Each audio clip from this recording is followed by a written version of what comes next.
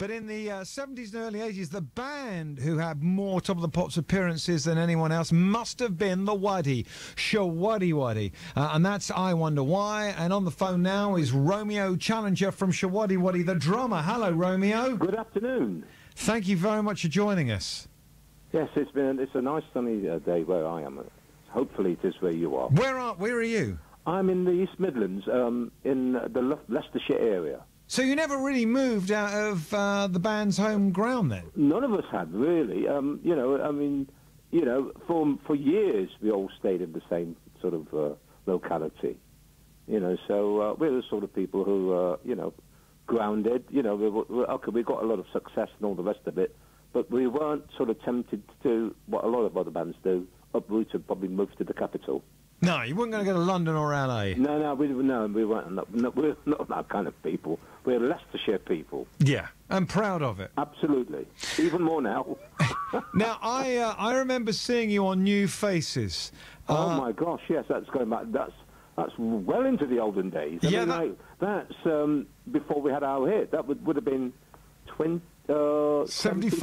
73. 73, 74. Yeah, but we had our first hit in 74.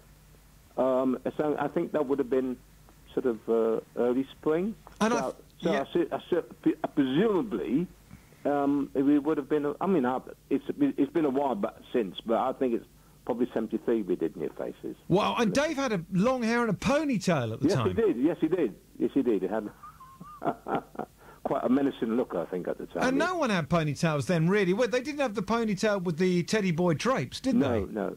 I mean, we sort of changed a lot of things that that was sort of acceptable about the sort of rock and roll and the Teddy Boy look. Anyway, somebody had really long drapes, and some of us had short drapes. It was we just had our personalised it really. The amazing thing about Showaddywaddy in the charts was, in the 1970s, it was really all about disco or punk when you guys were in the charts. I mean, not so much for the first couple of years, but by 76, disco had kicked in, and so had punk and new wave. Yes, it did, yeah. But it didn't mean that Showaddywaddy could not get a #1 and couldn't get into the charts, because you fought them all off, didn't you? Yes, we did. I mean, the thing is that the music business at the time, there's room enough for everybody to sort of do what they wanted to do. I mean, we were, before us, that you had your Genesis and your Pink Floyds and all that, and they were flourishing massively, Zeppelin and all those bands, The Who, and we came in and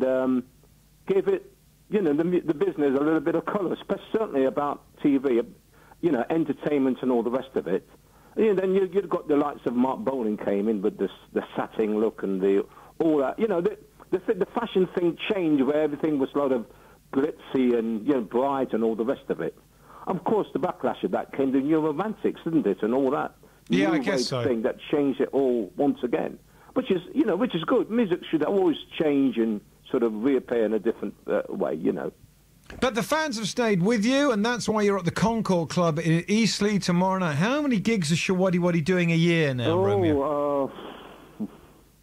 100 and odd, I would think. Wow, so you're still quite busy then? Oh yeah, very incredibly so. And how many originals are still in the band? Just myself and Rod. Right, okay, because a lot of the guys just retired, did they? Because I suppose the older members of the band must have been knocking on a bit by now. Knocking on a bit, yeah.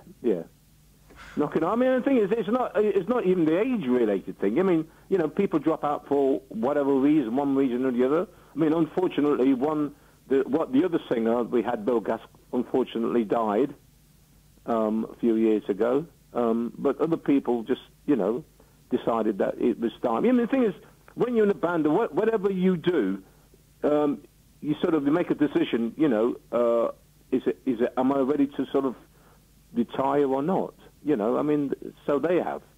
What about on a cold January night when you've got a booking for Carlisle and you're thinking, I don't mind doing Southsea in July, I don't mind going to the Concord in Eastleigh, it's a legendary venue, but going to Carlisle on a Tuesday in January, do you think I've had enough now? No. I mean, the thing about what that idea you just mentioned is the fact that we all love, every one of us love being on stage.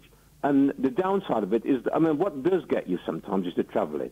But that is part of it, because what it is something to, oh, I've got to go so many miles, blah, blah, blah, blah, blah. And when you get there and you go to the stage, then you realise that's what it's all about. That's the whole point. You're living for that buzz of the 90 minutes or whatever on stage. Yeah, well, actually, we do 2 hours. All right, okay. So it's a 2-hour buzz. All right, well, look, you're going to bring that 2-hour buzz to the Concord Club in Eastleigh tomorrow night, Romeo. Yes, I'm looking forward to it, absolutely. Well, thank you very, very much for being on the show. I really like the music of Showaddywaddy because it's good, fun stuff, and there's nothing wrong with having a little bit of fun, is there? Certainly not. All right, thank you, Romeo. Okay, cheers. Cheers, that's Romeo Challenger from Showaddywaddy.